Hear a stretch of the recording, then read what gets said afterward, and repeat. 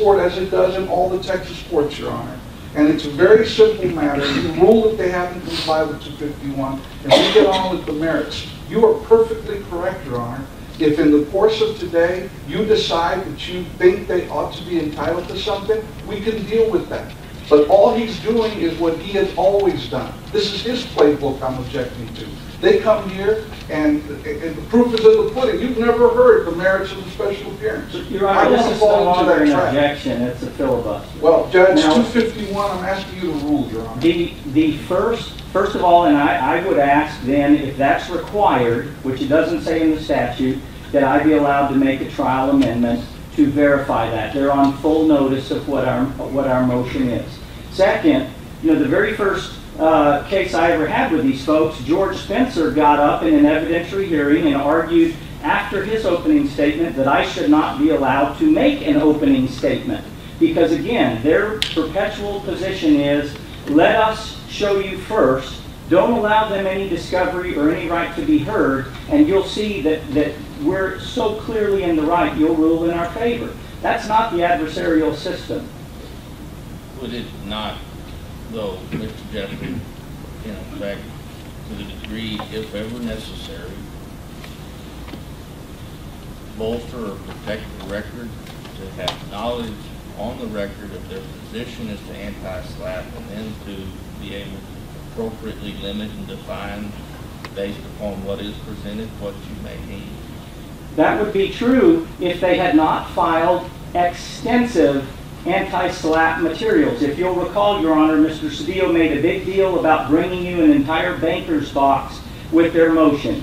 All of their stuff is there. You're supposed to decide this based upon the affidavits and declarations. So that's already in front of the court. The court can just go read everything if that's all that is. But I would like to demonstrate to the court what it is we need and why we need it with regard to this. And there are very important constitutional considerations that come in with an anti-SLAPP motion that are built into the rules to give us some level of protection.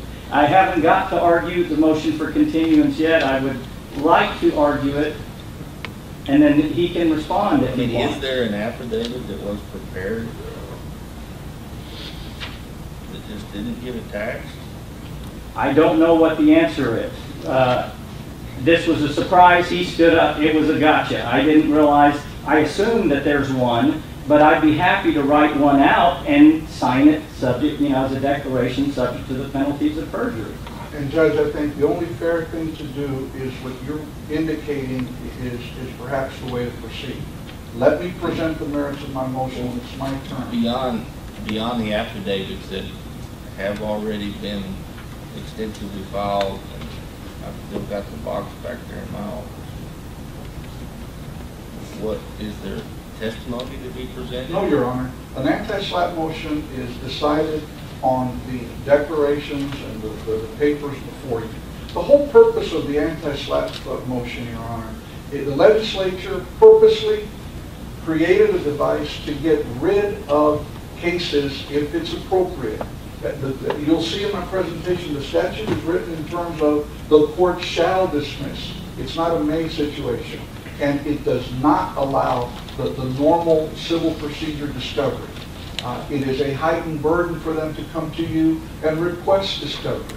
The statute is supposed to be operating on a very, very short time frame. That's why we have these deadlines that we've had to deal with in the past. Okay, well, Mr. Jeffrey, is there discovery being requested relative to the anti-SLAPP motion?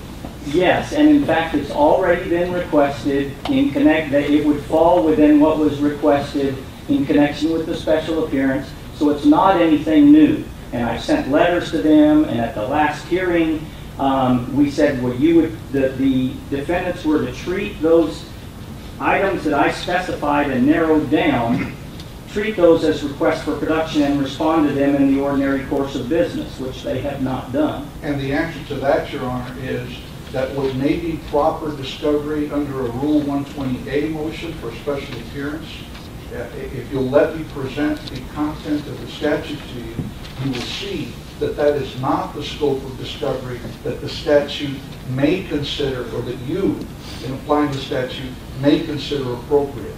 It's not the kind of discovery that they could send me in any other motion dealing with any other matter.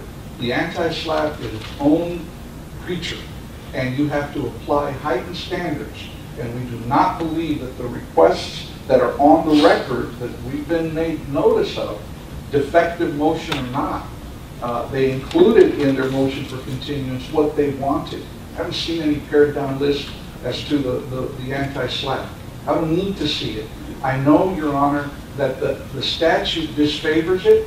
They don't want you doing a bunch of discovery. It's like a rocket docket summary judgment.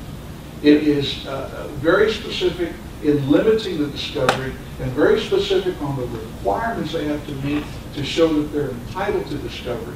And if you'll let us go forward and present the merits, when it's his turn, if he wants to make all those arguments, and if you're persuaded, then you're free to do what you think is right. But let me go forward. What's the statute? It's Chapter 27, Your Honor, of the Civil Practice and Remedies Code.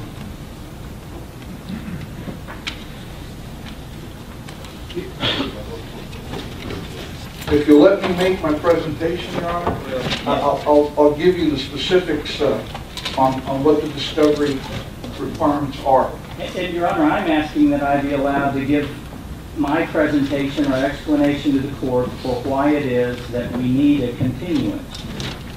27006, Your Honor, under the section titled Evidence, subsection B of 27.006, on a motion by a party or on the court's own motion or on a showing of good cause, the court may allow specified and limited discovery relevant to the motion. And there's authority as to what that means that is embedded in my presentation. Again, Judge, I think the approach that you're suggesting, if you think that's the way to go after you hear it, you're free to go down that road. But Your Honor, what's the downside to, based upon the affidavits, the evidence they've presented, to then helping us to properly refine and limit whatever discovery you might have in order to respond? Then is there a downside to that? yes. First of all, Your Honor, thus far both parties have put everything that they can put on the table in terms of anti-SLAPP motion and response to anti-SLAPP motion. So the issues are drawn. Let's be honest about where we are today. We're in the courtroom on the issue of persuasion. Both sides want to persuade the court based upon the evidence and the law. But my point would be this: I don't think that Mr. Cedillo can have his cake and eat it too. If we were to begin it, he then could not object to your amending your affidavit or adding to it. Can't see what my point is? Because I am trying to, we need to get this moved on down the road, slowly, methodically, incrementally, as we've talked about before in a number of different issues. I understand what he's addressing. I understand what the court is suggesting, and I see the merit in what you're saying. But I do want to make this point, which is that there are two sides to the issue that Mr. Cedillo is only telling you one side. One side is that in a conventional SLAPP situation, it's supposed to be expedited. And that is to protect the victim from being crushed by the litigation itself, the expense of the litigation. That's the conventional situation. And the courts, including in the Wallersheim SLAPP case against the Church of Scientology, the court made the point that we try to expedite these things to protect someone from being harmed. However, there's two protections that we have as the plaintiffs in the case, even in an upside-down case like this. There are two protections that we have. One protection is they have a heavy burden, and we have a light burden. That is, they have to prove by a preponderance of the evidence, and we have to just show a prima facie case. That's it.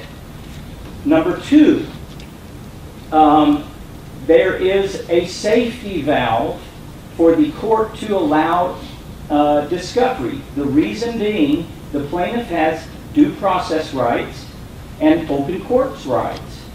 So the court has to balance it. It's not just rush the plaintiff to the courtroom and put them to the test.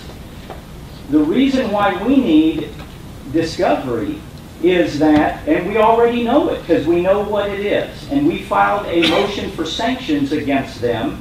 The discovery that's been done thus far, there's been perjury, there's been withholding of documents, etc. What we need is to show that this whole First Amendment claim that they're making is a pure 100% pretext.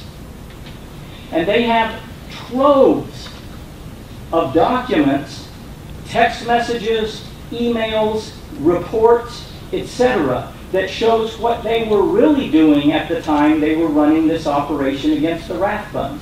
To date, we have been given zero. We know that they exist, and we found a smoking gun. We filed a motion for sanctions on that, which is not set for today. And in that is, we've got 20-something pages of text messages between the Pope of Scientology, foul-mouthed, hectoring text messages, browbeating his subordinates in OSA over the handling. And I'm going to have to respond. But the point is, Your Honor, we have ample indication that there is, in fact, and the practice is to have text messages and emails, etc., exactly what we're claiming in the case. And the point is, Judge, if you let me make my presentation, on First Amendment law that comes from the United States Supreme Court, all of this motivation stuff that he is making up doesn't matter. It doesn't matter. And it isn't a light burden on them. And I've got in my presentation the authority. We have to put on the question that I really am trying to get answered from Mr. Jeffrey, though, is what is the downside to allowing them to take their best shot in their presentation, and to the degree necessary that will assist the court? I would presume it might assist anybody and everybody, including the respondent to that anti-SLAPP motion, to limiting and refining the discovery that might be necessary. And I'm just wondering, I'm trying to figure out, that's why I wanted to open the statute up, had the Civil Practice Remedy Code, wanted to find precise chapter and section so I could look at it. and it's embedded in my presentation, Judge. I'm going to walk you through But it. I want to know, what is there a downside to that methodology? Or that procedure? So then they would make their presentation, and then at that, I'll determine if there's, because just to be honest with you, I haven't had an opportunity to digest that box of information, affidavits and otherwise, that they've presented. and it would be without prejudice to us to That's what I'm saying. I urge. don't think he can say King's X. I'm going to present my motion, and then you're not going to been given an adequate opportunity to respond. And it's not up to me at that point to say King's X or not, Your Honor. That's your call. But I have the right to point out that the statute... Would the rules preclude the court from then refining the discovery? Quite frankly, Your Honor, I think that if you are within the timetable that the rules call for, and there is an extension of the timetable, when they show that they're entitled to legitimate, proper discovery under the anti-SLAPP, and if you agree that they are, as long as that discovery and the determination is done within the confines of the timetable that is set there, because you don't get to push it past the extension because you found the discovery might be proper. So then I think you're free to do what would that date be? in your- That was in my letter, Your Honor. I think that Mid-January. mid-February was But we confer, Your the Honor. way it operates. That's for the completion of the entire hearing. Yes, sir. It's February the 15th. Yes, sir. That, Yeah. the step, If you grant the step. if you think, if they meet their burden I don't know yet. on the schedule, yes, and that's why I think what you're proposing makes perfect sense. And he hasn't answered your question, is there a downside? I think that's very telling. They're settling. Judge, may I ask a question? If Mr. Jeffrey's going to get into, I don't know, some material issues in this case, are we still going to have the video camera going, or are we going to go ahead and let that? No, we're getting ready to take a break, and then while they're still huddling, I will just say that anybody that's counsel or paralegal or assisting counsel that wants to use electronic devices needs to be in front of the rail, basically just from here on out. And just everybody else that needs to take notes of some sort can do so with pencil and paper behind the rail, but all electronic devices behind the rail just need to be off. It's kind of like the airplane, we're getting ready to take off. You know, Judge, they're letting you keep it on now, as long as you're in airplane mode.